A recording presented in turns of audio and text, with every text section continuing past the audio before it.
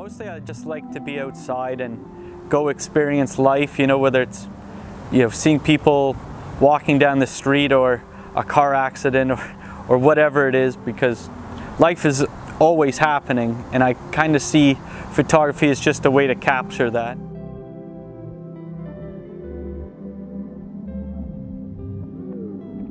My name is Cam. I work as an archivist, but I'm a musician and a photographer.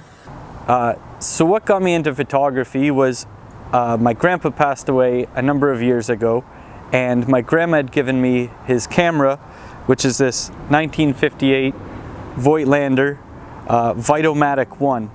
And it hadn't been used in a number of decades, so the only way to really test is to snap some photos. And I got them back 2 weeks later, and most of them turned out really well. So that got me into photography, and I figured I would try shooting another roll, and then many more.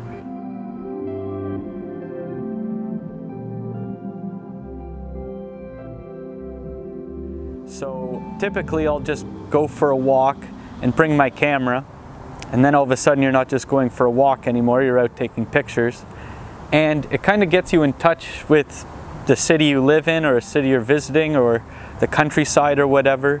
And then you just get the opportunity to capture that in the best light you can, or frame it in some way that looks nice to you.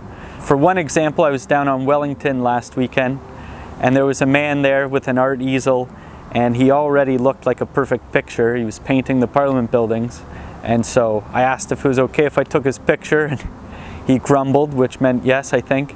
And so I took a few pictures of him, and they turned out to be nice photos, and I wouldn't have had those or known that man existed had I not gone out to look for a picture to take.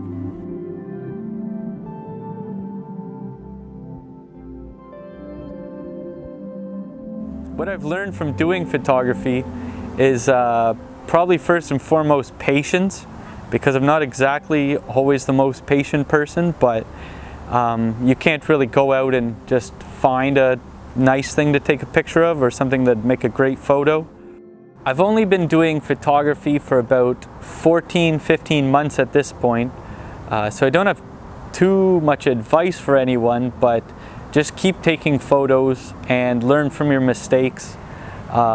If you get a roll back and they're all dark, or it just didn't work out, really try to figure out what you did wrong, and then next time just really focus on your settings or read manuals, whatever, and just keep trying. It's expensive and you'll get discouraged, but when you get that one roll back where everything turned out perfect and you actually surprise yourself, it's very worth it.